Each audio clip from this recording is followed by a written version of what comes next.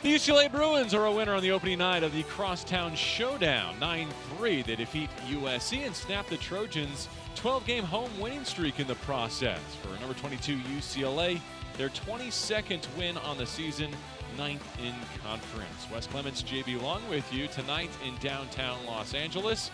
It was another fine pitching performance from John Savage's Bruins. Well, as we're used to seeing, and tonight it was Jake Brooks who has had some trouble pitching on the road in the Pac-12. Tonight he did not. He frustrated the USC hitters the entire night. 5 innings tonight, gave up 3 runs, and behind him, the Bruins got 4 shutout innings from Kelly Austin and Cody Del Vecchio. And on the offensive end, the deuce was loose tonight over in Dado. A double in left center, and then we're going to see a double to right center. Had 4 RBIs tonight for the Bruins, JB. He was sensational, and so were the Bruins. Pretty good, stepping back into his role at shortstop, filling in for Cody Schreier as well.